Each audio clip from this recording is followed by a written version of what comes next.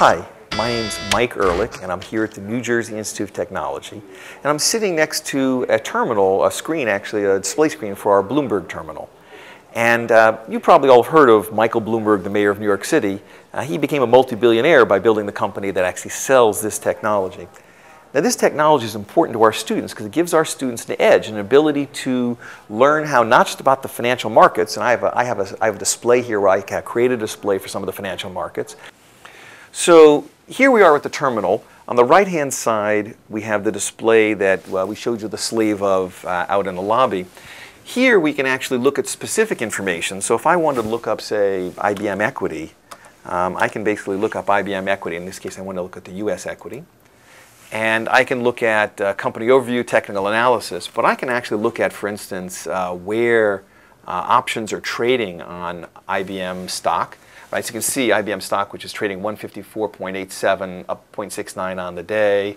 But I can see that for the vanilla options, I can see what the implied volatility is, that the Bloomberg implied volatility is 23.5%, and I can do all sorts of fancy calculations. I can export this data to Excel. I can manipulate it in other formats. So our students are becoming conversant and experts in this technology where they can learn not just about the finance from a theoretical classroom perspective, but they can actually learn how to do it in person and how professionals are dealing with this information. They can actually deal with it in the same way that anybody on Wall Street would deal with it. There are about 300,000 professionals worldwide who use this device to decide what to buy, sell, trade, invest.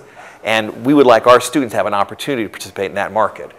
Now, if you were a student in say, India, you could actually look at the Indian markets, the Indian stock markets, the Indian currency. You could customize this for any part of the world or any part of the markets, whether you're looking at, say, municipal bond markets or mortgage markets or US equity markets or any segment of the markets. They could customize this, and our students can learn to become Bloomberg certified by using our terminal here in the School of Management. Today, I have it set up in sort of a generic market, looking at US markets. And so on the upper left, I have it set up so looking at US equity markets. So we'll see the Dow Jones and S&P 500, and you can see it's a pretty good day for the US stock markets. I see the Dow is up almost 110.34 points as of this moment, 0.94%. And I can also see that it's up 2.66% on the year, and of course in the currency, in US dollars, also up 2.66%.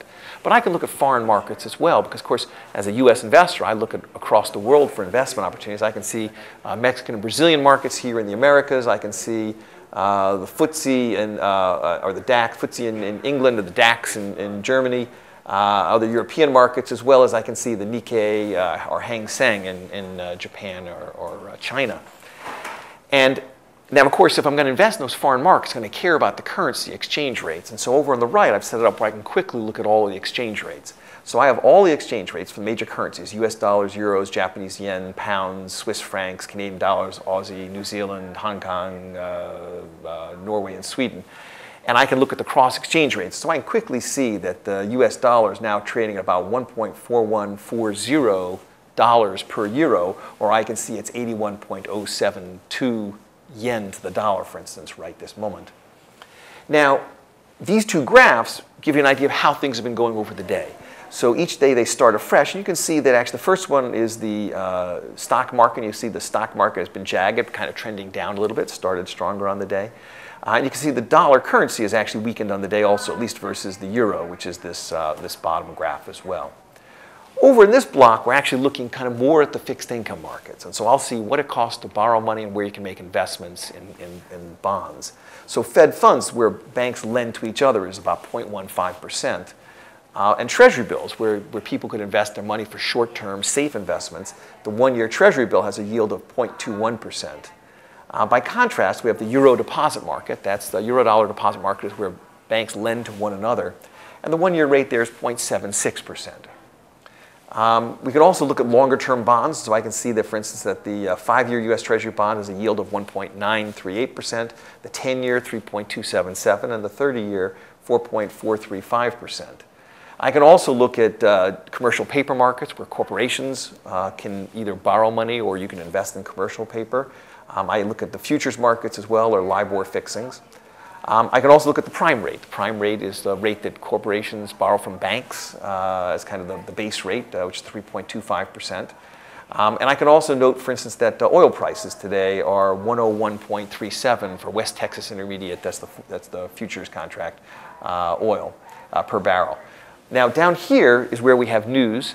This news feed represents news from around the world. Bloomberg actually now employs more reporters than the Wall Street Journal and the New York Times combined. And so they have, I think, over 2,000 reporters who are producing stories constantly that get filtered up here. And so if our students are need to learn about this news, need to learn about the finance and what's behind these things, but they also need to learn how to use this technology to make decisions, to help their corporation make decisions, get the jobs that they want to get later on Wall Street.